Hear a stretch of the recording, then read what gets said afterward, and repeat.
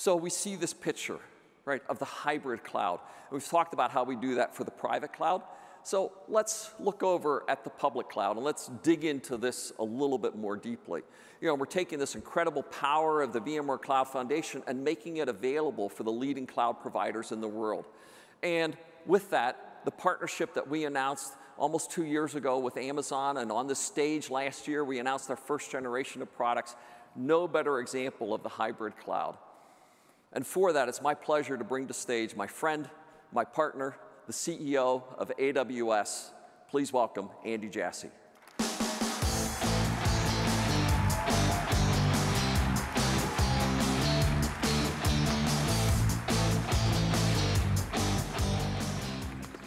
Thank you, Andy. You know, you honor us with your presence. You know, and it really is a pleasure to be able to come in front of this audience and talk about what our teams have accomplished together over the last year. You know, can you give us some perspective on that, Andy, and what customers are doing with this? Well, first of all, thanks for having me. I really appreciate it. It's great to be here with all of you.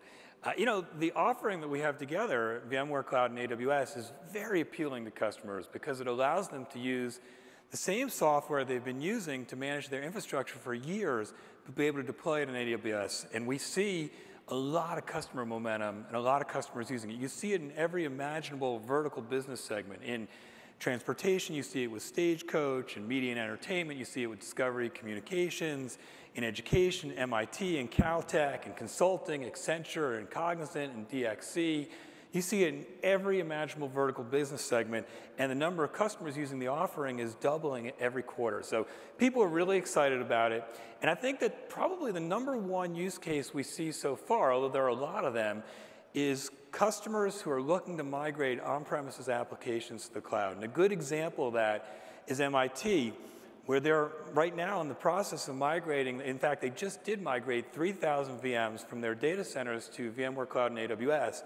And this would have taken them years before to do in the past, but they did it in just 3 months. Yeah, it was really, really spectacular. And they're just a fun company and, you know, to work with, and the team there. But we're also seeing other use cases as well. And, you know, probably the second most common example is, well, say, on-demand capabilities for things like disaster recovery. And we have great examples of customers using that. And one in particular is Brinks. Right? Everybody knows the Brinks security trucks and, you know, armored trucks coming by, and they had a critical need to retire a secondary data center that they were using, you know, for DR. So we quickly built a DR protection environment for 600 VMs.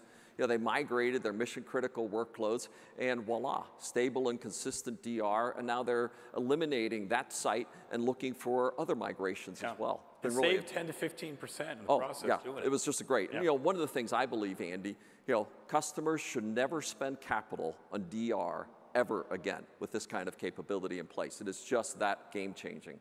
You know, and, you know, obviously we've been working on expanding our reach. You know, we promised to make the service available a year ago with the global footprint of Amazon, and now we've delivered on that promise. And in fact, today or yesterday, if you're an Aussie, right, down under, we announced in Sydney as well. And now we're in US, Europe, and in APJ. Yeah, it's really, I mean, it's very exciting. Of course, Australia is one of the most virtualized places in the world, and it's pretty remarkable how fast European customers have started using the offering too in just the quarter that's been out there. And probably of the many requests customers have had, and you've had, probably the #1 request has been that we make the offering available in all the regions that AWS has regions. And I can tell you by the end of 2019, we'll largely be there, including with Gov Cloud. So Gov Cloud. Oh yeah, you guys have been, that's been huge for you guys. Yeah, it's a government-only region that we have that a lot of federal government workloads live in. And we are pretty close together having the offering FedRAMP authority to operate, which is a big deal and a game changer for governments, because then they'll be able to use the familiar tools they use in VMware, not just to run their workloads on premises, but also on the cloud as well with the data privacy requirements and security requirements they need. So it's a real game changer for government too. Yeah, and as you can see by the picture here, basically before the end of next year, everywhere that you are and have an availability zone, we're going to be there running on top of you. Yeah, let's get with it. Okay, we're a team. Go faster, okay. Right? You know, and it's not just making it available, but this pace of innovation. And you guys have really taught us a few things in this respect. And since we went live in the Oregon region, we've been on a quarterly cadence of major releases. M2 was really about mission critical at scale, and we added our second region.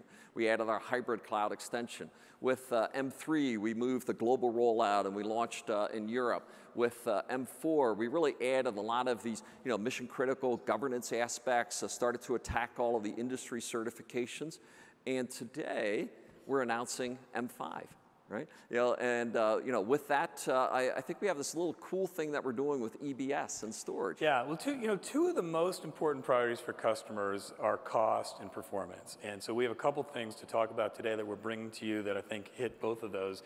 On the storage side, we've combined the elasticity of Amazon Elastic Block Store, or EBS, with VMware's vSAN. And we've provided now a storage option that you'll be able to use that is it's very high capacity and much more cost effective. And you'll start to see this initially on the VMware Cloud and AWS R5 instances, which are our compute instances that are memory optimized. And so this will change the cost equation. You'll be able to use EBS by default, and it'll be much more cost effective for storage or memory intensive workloads. It's something that you guys have asked for. It's been very frequently requested, and it hits preview today. And then the other thing is that we've worked really hard together to integrate VMware's NSX along with AWS's Direct Connect to have a private, even higher performance connectivity between on-premises and the cloud. So, very, very exciting new capabilities that show deep integration between the companies. Yeah, and that aspect of the deep integrations has really been the thing that we committed to. We have large engineering teams that are working literally every day, right, on bringing together and how do we fuse these platforms together at a deep, right, and intimate way so that we can deliver new services just like Elastic DRS and the vSAN EBS, really powerful capabilities.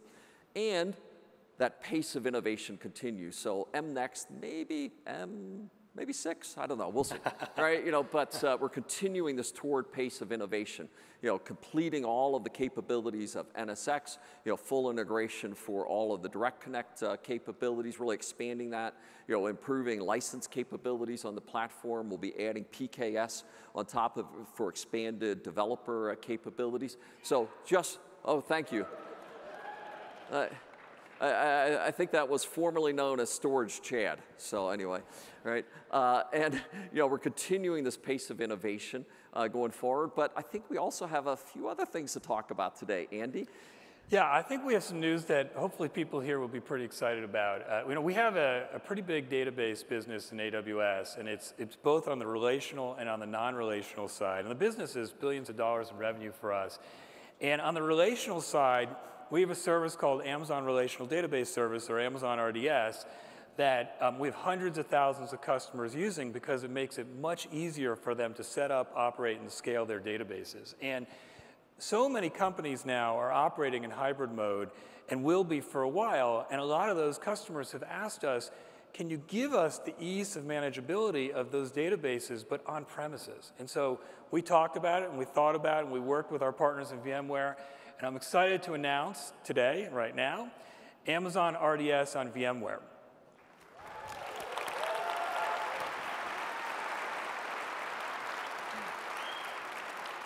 And so that will bring all the capabilities of Amazon RDS to VMware's customers for their on-premises environments. And so what you'll be able to do is you'll be able to provision databases. You'll be able to scale the compute or the memory or the storage for those database instances. You'll be able to patch the operating system or database engines. You'll be able to create read replicas to scale your database reads, and you can deploy those replicas either on premises or in AWS. You'll be able to deploy in high availability configuration by replicating the data to different VMware clusters. You'll be able to create online backups that either live on premises or in AWS, and then you'll be able to take all those databases, and if you eventually want to move them to AWS, you'll be able to do so rather easily. You have a pretty smooth path. This is going to be available in a few months. It'll be available on Oracle, SQL Server, MySQL, Postgres, and MariaDB. I think it's very exciting for our customers, and I think it's also a good example of where we're continuing to deepen the partnership and listen to what customers want and then innovate on their behalf. Absolutely. Thank you, Andy. It is thrilling to see this.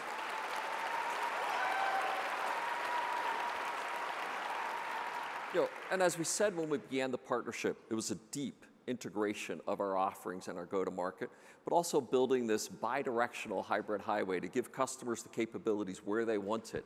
Cloud, on-premise, right? On-premise to the cloud. It really is a unique partnership that we've built, the momentum we're feeling to our customer base, and the cool innovations that we're doing.